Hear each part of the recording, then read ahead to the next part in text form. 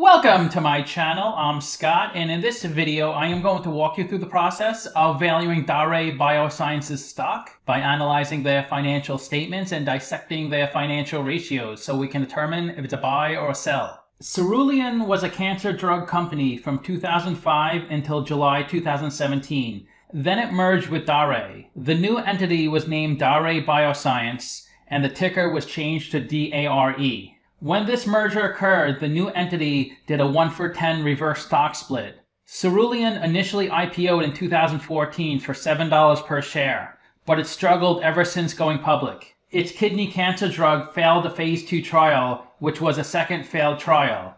The first failed trial occurred before the company went public. Without this merger, Cerulean would have eventually dissolved its entire business. The new entity focuses on the development of products in women's health, primarily contraception, fertility, also vaginal and sexual health.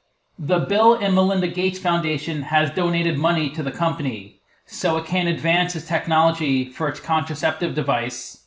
The Bill and Melinda Gates Foundation mainly works with third world countries.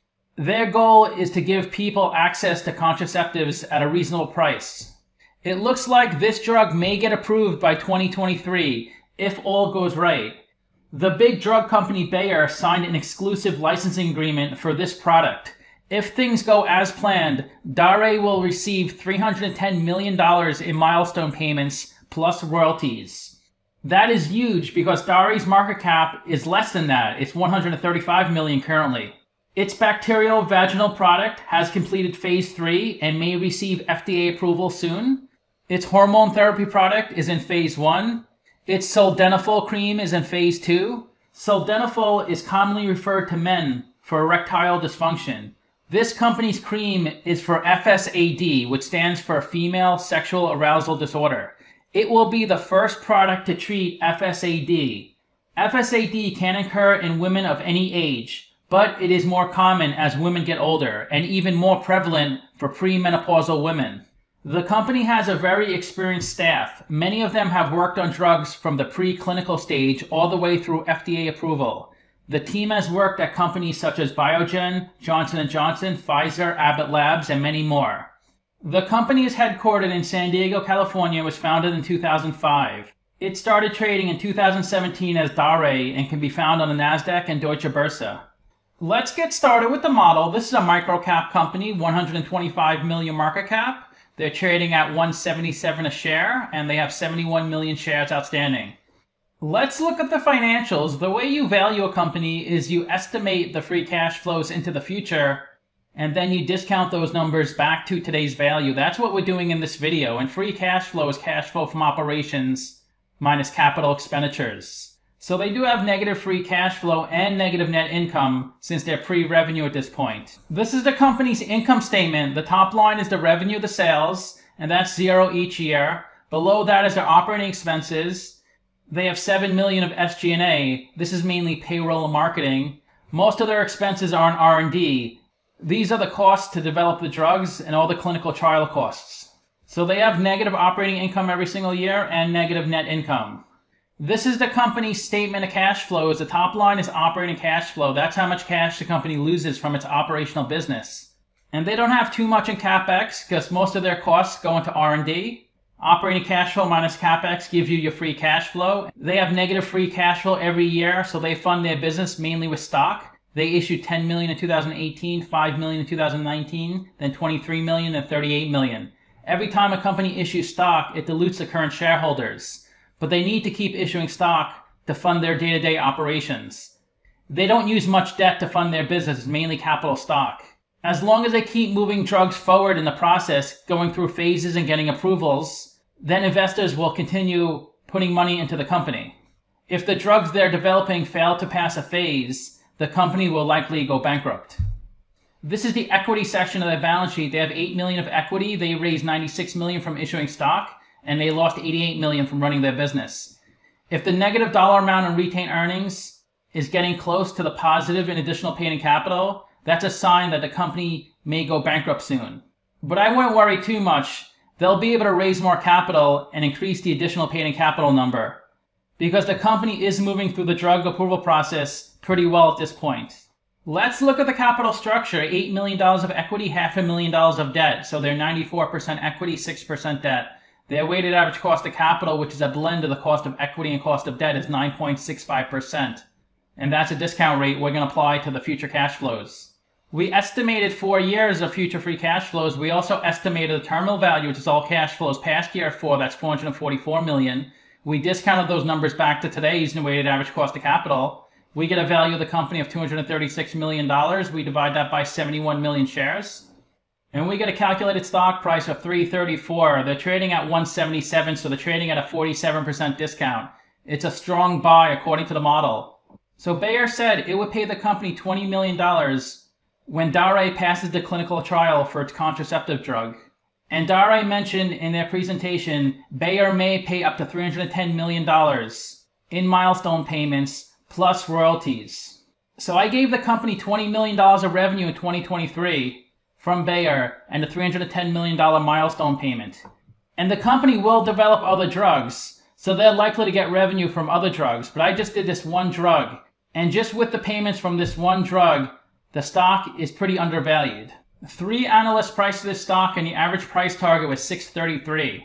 3 other analysts rated the stock a buy and their average price target was $717. So pretty much everybody's saying the stock is undervalued.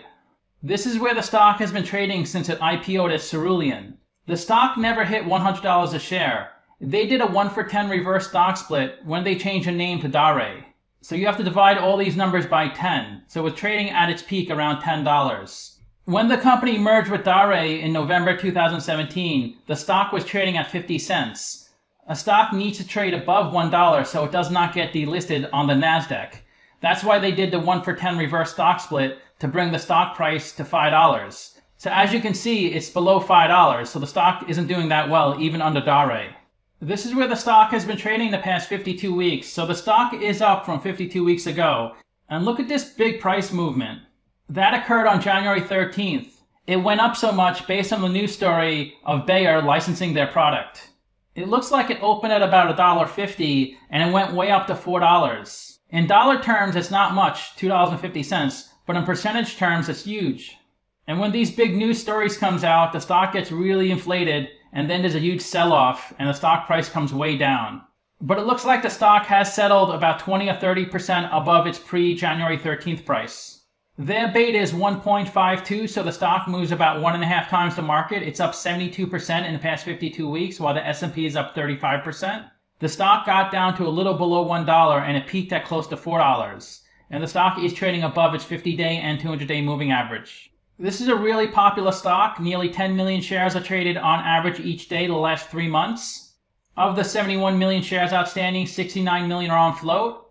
Before they did the 1-for-10 reverse stock split, they had over 700 million shares outstanding. When a company does a reverse stock split, it decreases the shares outstanding. So if you own 10 shares at 50 cents each before the split, after the split, you'd own 1 share at $5.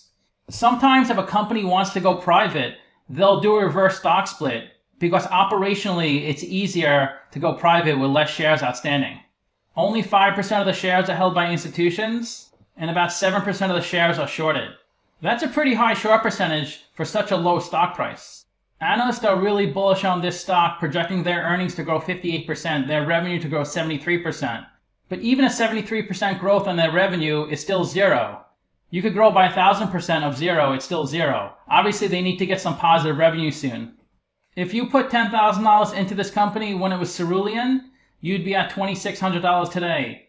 But if you're one of the few people who did that and is still holding on, just keep holding out. This stock may 10x. The biggest shareholder is Vanguard at 2.75%. The CEO of the company owns 1.4% of the stock. Then the CFO owns 0.6%. Then Polaris and Geode. Let's look at their financial ratios. We can't look at the PE. They have negative net income. We can't look at the price to sales since they have no revenue. And their price to book isn't so great at 16.1. They have a good current ratio and a good quick ratio. They have $9 million of cash on their balance sheet and $3 million of receivables. They had negative $35 million of free cash flow in the trailing 12 months and only $8 million working capital. So it's likely they're going to need to raise more capital, dilute more shareholders. The best way to look at ratios is to compare them to companies in the same industry. I've done videos of 17 companies in the same industry as Dare. We can't look at theirs PE or price to sales. They are better than average in price to book. They're worse than average in current ratio, but it is above 1. They have a terrible ROE. They're low in debt, and they're a really small company. Even if they grow 8 times, they'd still be at 1 billion market cap, which is still really small. So you can see the average company in this industry is 17 billion market cap. So you're either a big company or you're not much of a company at all. Because if you're still in the process of trying to get a drug approved, you'll have a pretty small market cap. And if you don't get any drugs approved, you will eventually go away. But once you get at least one drug approved, then you become a pretty big company because you could develop other drugs to complement that drug, and also you could develop newer types of drugs as well.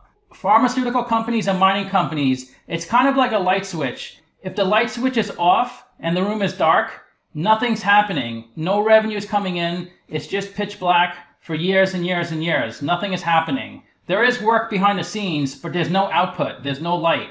Once you turn the light on, then all the cash starts flowing in. So it's either all or nothing with these companies. You can't be a moderate-sized pharmaceutical. You're either super small, meaning you haven't developed any drugs yet, or massive. You have FDA-approved drugs. Even a company like Moderna, the only thing they got approved was the COVID vaccine, and their market cap is close to $200 billion now. So you just need that one approved drug to be a big company. So to summarize, I have them trading at a 47% discount, but you have to remember, all stocks are risky, but penny stocks are much more riskier, especially a pre-revenue penny stock. So you obviously don't want to put all your eggs in one basket.